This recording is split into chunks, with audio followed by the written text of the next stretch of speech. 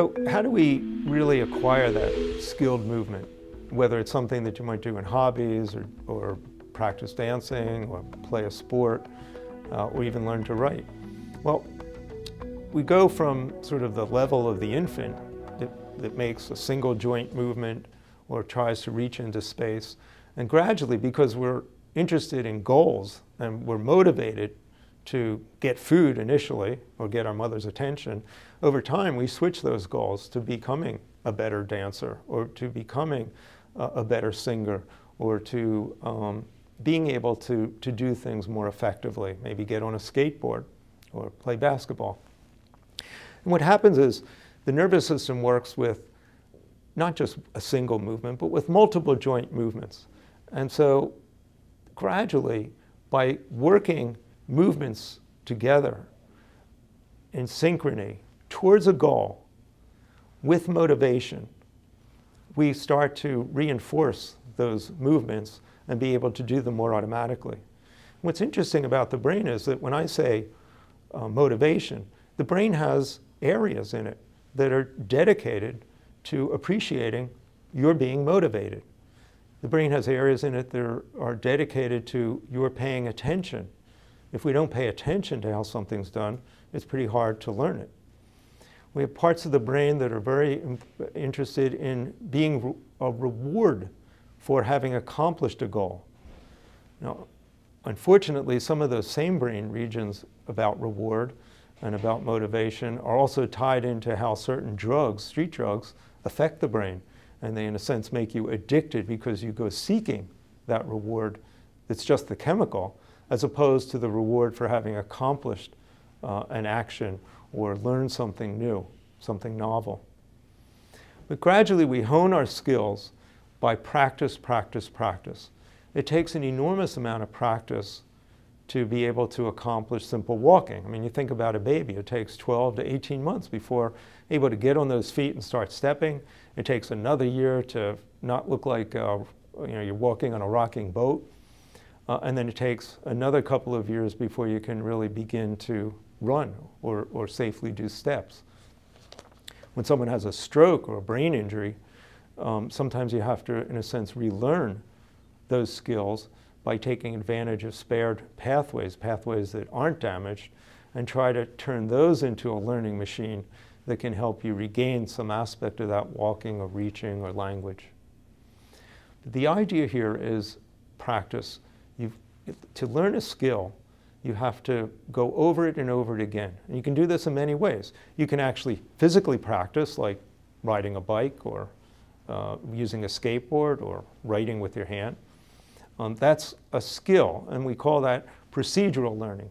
You learn a skill that you can't really describe how you learned it, but you just keep doing it over and over again with the goal of being more successful, being more accurate, being more precise, being faster, sinking more baskets, whatever. Another kind of learning has to do with remembering information, events, things that you read in a book. And how do we do that? Well, information initially may go into our hearing and our vision or our other sensations. And then that information goes into several areas of the brain. One area in that in the frontal lobe is where we hold working memory. Working memory means that you're still kind of thinking about that information. So if I gave you 3 things to remember, like the words peaches, newspapers, and Market Street, and said, I'm going to ask you about this in 5 or 10 minutes, your working memory would probably be holding that information for the next few minutes until I asked you for it again. But if I came back a day later and asked you that information, you would have had to consolidate that information if you were going to fully remember it. And so that information would go into areas of the brain called the hippocampus, where new information is stored. And then it might be distributed to other parts of the brain to be able to help you remember those words. Now, you might say to yourself, oh, how am I going to remember those words? Well, maybe I'll make up a little imagery about them. Like, I can see a guy selling peaches and newspapers on a street called Main Street. And that may help you then remember that in the future. So I'm now integrating that information within itself, those 3 items, but I can also visualize what a peach looks like and smells like and tastes like, what a newspaper looks like and feels like, and what someone might be doing on Main Street. You know, the whole neighborhood is out there. And so I'm drawing on other resources in my brain to help me retain that information. So in a sense, if we want to learn something new, we not only have to pay attention to it initially to be able to, in a sense, repeat what was just said or done, but we have to then start to store it among our other experiences and memories. Now here's an example of a poor fellow who couldn't remember anything new. I once took care of a physicist who had an infection that affected his hippocampi. The hippocampus sits in the inner aspect of the temporal lobes. All of our sensory information comes in there, and it's a place where we begin to hang on to new information on the way to consolidating it for the long run. Well, this person had damage to both sides, the left and the right hippocampus, and this is what happened to him. I would come in the room in the hospital to see him, and I'd say, "Hi, Dr. So-and-so. My name's Dr. Dobkin, and I'll be your neurologist." And he'd say, "Oh, Dr. Dobkin, you'll be my neurologist." Uh-huh.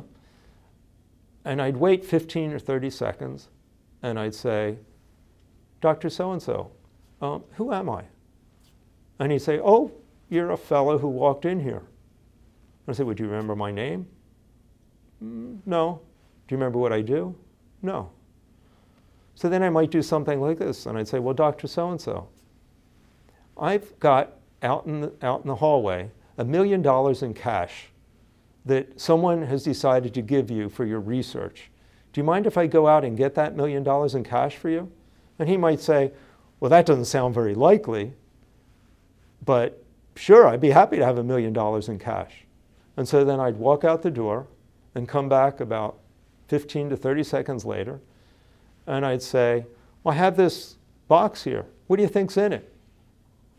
And he'd say, "Well, I don't know." And I'd say, "Well, could there be $1 million in cash in here?" And he'd say, "Doesn't sound very likely." So he's able to draw on his experiences in the past. I mean, there aren't a lot of people carrying boxes with $1 million in cash in them, walking into a hospital room.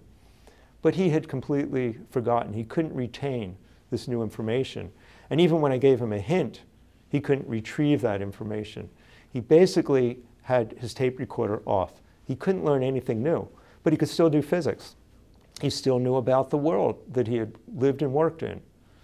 But he couldn't retain that he was in a hospital or had this encephalitis and brain damage or who I was. But he knew his family. It's just that he stopped learning anything new about his family from the time of the onset of the illness for the future. This tells us how not only fragile memory can be, but also gives us insight into how we can learn. That learning is by paying attention to what's going on, trying to put it into a context of other things we know about, practicing, rehearsing, using that information in other situations, and gradually retaining it, hopefully forever.